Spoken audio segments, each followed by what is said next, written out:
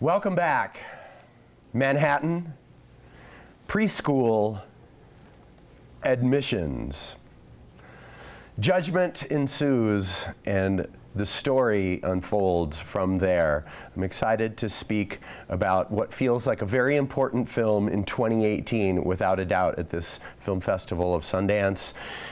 The film is called A Kid Like Jake, and I'm here with its director, Silas Howard. Good morning. Good morning. Nice to see you. Good to see you too. Great to meet you. Congratulations. Thank you.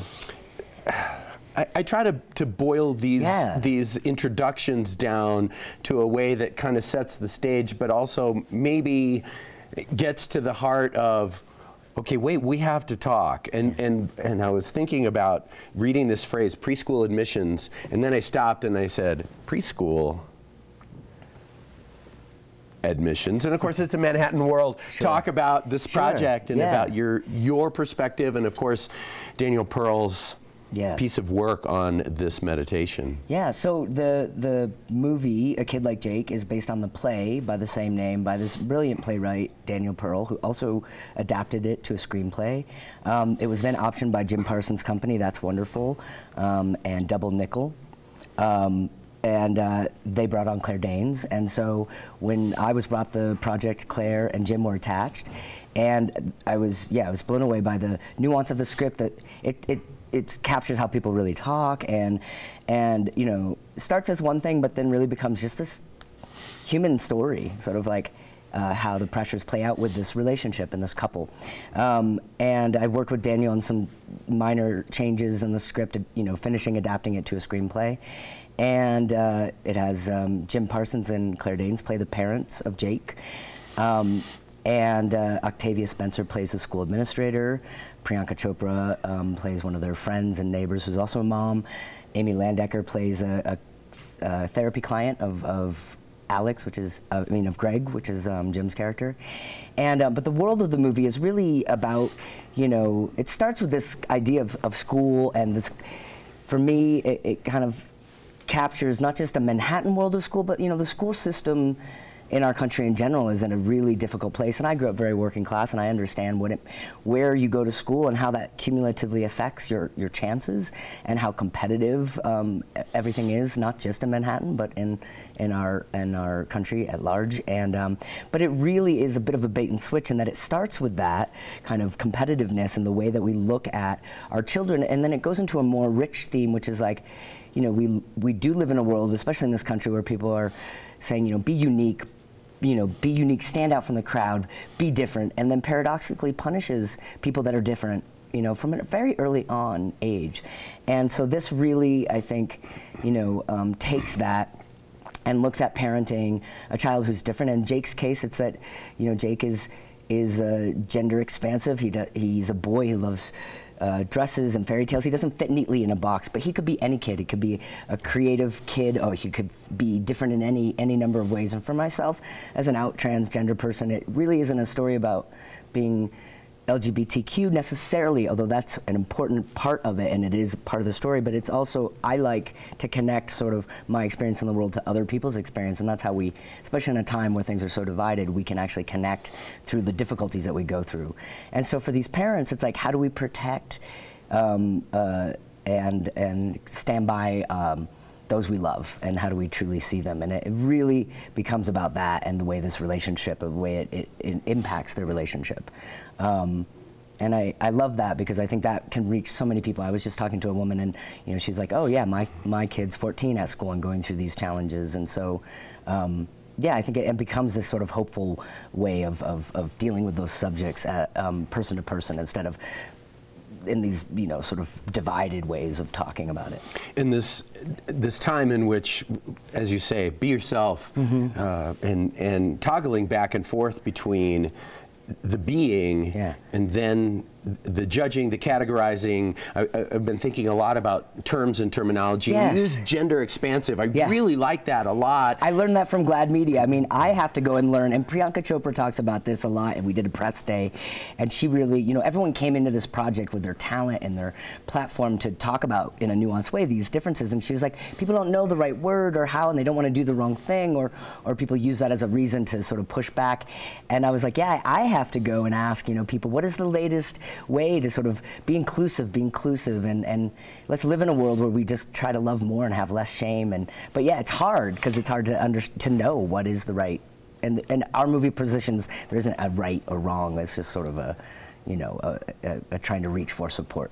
This idea of categorizing, and one of the terms that has kind of been sticking with me, and not necessarily in a good way, is a gender non-conforming. Sure. Right? There's I mean, the negative is in there, but once we get past that further, and as you've mentioned already, in all of these relationships, when the being itself, as opposed to the judging and the categorizing, really becomes the issue for us grown-ups, because we have a child who isn't even in preschool yet. Every day is a new day, so much change. So true. And also, I think, to reflect upon the fact that we are always changing. It may not be as a parent, and we may be more thoughtful about it, or subtle about it, and yet is there so much difference between us? And of course, now comes the crux of the relationship between Jim and Claire's characters, and how they're reacting to this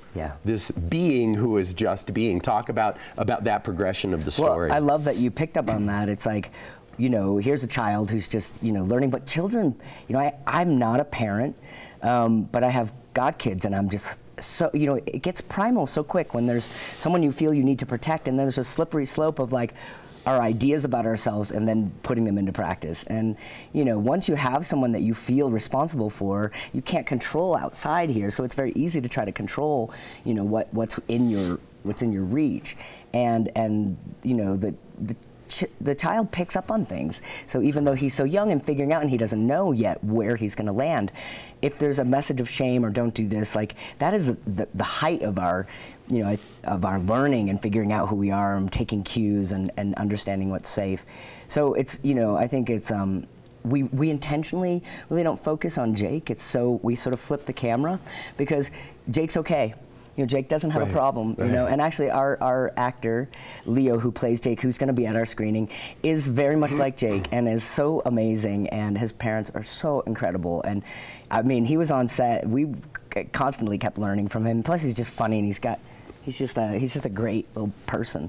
But you know, it's to sort of intentionally turn the camera onto the world and the people that have, you know, that have control over, and also how, you know, I'm interested in how, like, you know, we see all these Hollywood moments of how people handle things so perfectly, and I don't know, personally, I can never live up to those, and so I really appreciate when I see people handling things not well, and blame, and maybe casting blame when they feel afraid, you know, and I think if we look at that fear, and we look at how we're all afraid, and that can make us sort of not be our best selves, and get to the other side of that, and that we're still okay, like that's a journey I'm interested in looking at.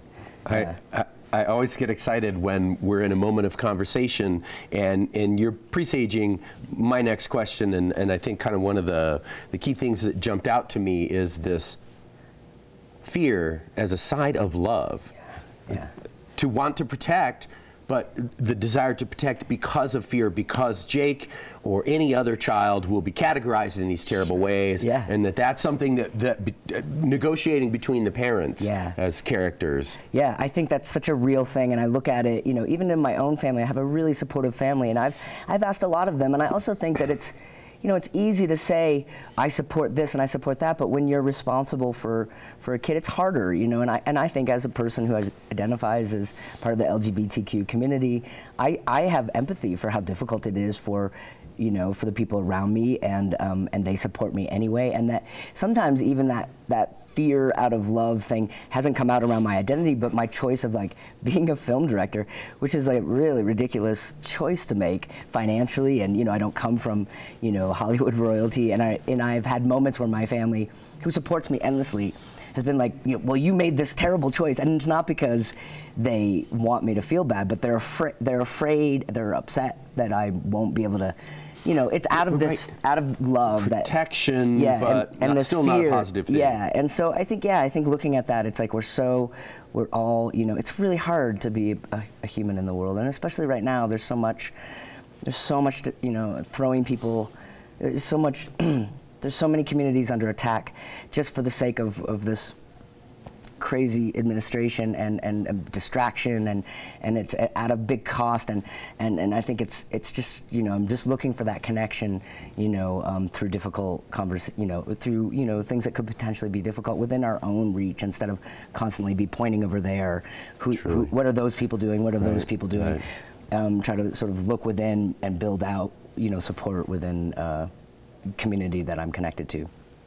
Yeah. Let's talk about screenings you still have left for folks who are watching live, who are in Park City, who may want to snag a ticket. We have a premiere, actually. Our world premiere is tomorrow at 9:30. Oh, congratulations. At the Eccles Theater. And then we have a screening 9 in the morning the next day at the Eccles Theater. So I think the first one is sold out, but the morning the morning on Wednesday is, I'm sure there's tickets still available. Yeah, I think there are tickets, and then I think there's a couple more that I can't remember off the top of my head. No worries. We'll send people to the Sundance website where all the screening information is. Thank you so much. Thank you so much. Wonderful to meet you. Really great. Congratulations on a beautiful film, and we'll hope to see you here again. Yes. Fantastic. The film is A Kid Like Jake. The director is Silas Howard, from a play by Daniel Pearl, included in your screening plans Wednesday morning. We'll be right back after this.